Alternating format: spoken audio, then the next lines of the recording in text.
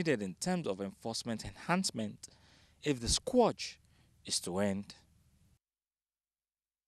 Now, the Federal High Court sitting in Lagos has adjourned further proceedings in the case of a businessman, Nonso Udoye, who was arraigned for allegedly cloning the registration logo of the Standards Organization of Nigeria (SON). The trial of the defendant had been scheduled to commence before Justice Saidu, but was stalled at the instance of the defense counsel, Emmanuel Okodafo, who said he only took over the case and needed time to study the proof of evidence. He was said to have committed the alleged offence on or before November 7, 2017 at a warehouse located at Borno Way, Ebute Meta, Lagos.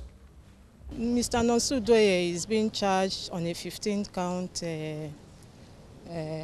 charge for counterfeiting the registration production logo of Standards Organization of Nigeria, and that is a crime under the law, forgery and counterfeiting. We don't go ahead because there's a change of counsel, and they say that they have just been being consulted, so they need time and they don't have proof of evidence with them. So they have to get the proof of evidence, and the court graciously granted them that. So we are coming back on the 7th of May for trial. We go to health now, where as